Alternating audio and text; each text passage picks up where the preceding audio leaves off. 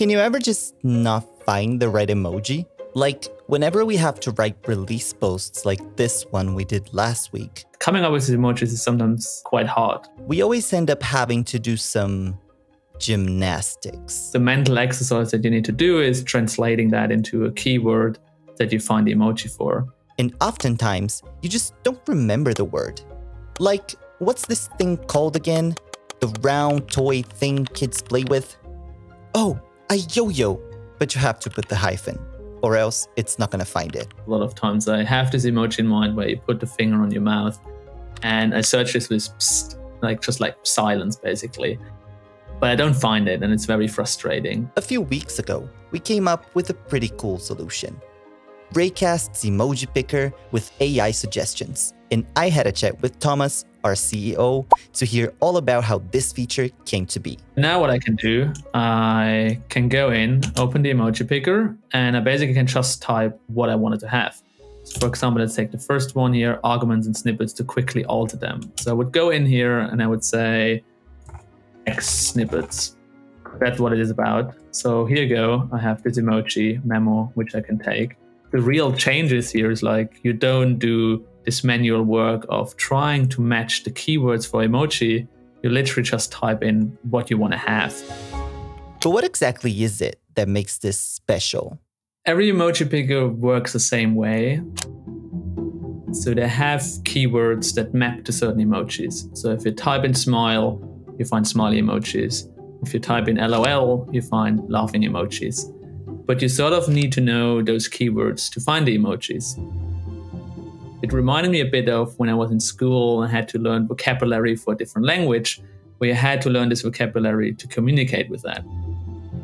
We realized, though, that this sort of strict key value approach quickly reaches its limitations. What I then started experimenting is using our AI chat to get a list of suggestions for an emoji when I type something in like that. That kinda worked. After all, LLMs are pretty good at this type of task.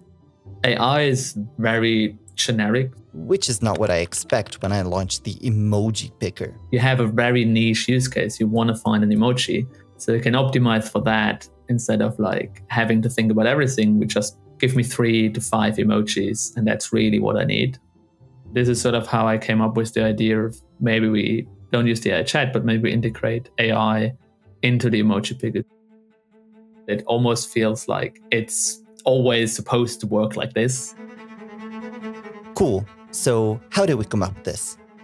This is basically how most of the features getting built at Raycast. I had this idea. I think it took me an hour to get like a rough prototype going. And then I shared it in our internal Slack and say, hey, wouldn't it be cool if the Emoji Picker would just work with AI? And then the team found it really cool and jumped on it. It actually was quite a surprising response because just in a matter of like days, people changed the behavior, how they search emojis.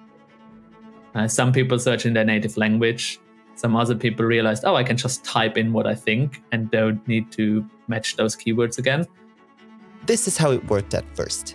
You would search for an emoji, just like before. If you type something in and no emoji is getting matched, we fall back to AI. This allows you to type in whatever you want and automatically we start searching with AI for it. This was a really good default experience. But some of us wanted more control. Hey, I want to trigger the AI suggestions explicitly. Well, it turns out we already had this sort of behavior elsewhere, in the root search. Every time you look for something or you want an answer, you can press Tab and Quick AI will do its job. We did the same in the Emoji Picker. So if you type something in there and you want to explicitly search with AI, you can just press Tab and it automatically starts searching with AI and gives you suggestions. And then it really is the same experience as the rest of the Emoji Picker. You can use all the actions, you can paste the emoji, you can copy its Unicode.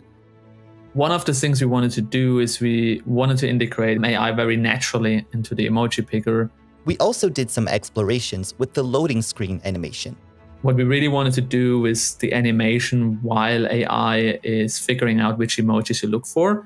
We wanted to make it feel like that, like almost that AI is guessing which emoji you want. So what's next? The same way as we started building the Emoji Picker, we continue building it. basically today when we recorded the video, I added a new feature there, which is called custom keywords. So one of the things that we noticed is when you search with AI, it always searches with AI and it's rather slow, especially if you want to find the same things over and over and we have certain habits. So now, whenever you search with AI and pick an emoji, Raycast will save the query locally as a keyword. It sounds like a small feature, but it actually is really cool because over time, how you search emojis becomes much more personal because now the keywords are not static as they were at the beginning, they're very dynamic. So whatever you search for, you find it the same way as you searched it before. And it's all transparent. So you can also look up what are the keywords that are saved. You can modify them. So that's sort of the next stage here. Hopefully releasing that soon.